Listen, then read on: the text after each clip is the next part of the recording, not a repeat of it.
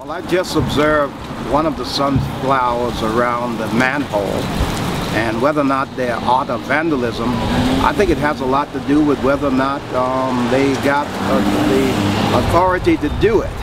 If they had the authority from the city, if it's a state road, then I think it could be creative art. But if permission was not granted, then it may be vandalism, even though they're attractive as ever. Certainly not vandalism. I think they just make you smile. What a nice thing, you know. I mean, you take an ugly object and you make it into something that's really just a happy thought. And I don't think anybody could have a problem with that. I'd love to see more of things like that in the town, actually.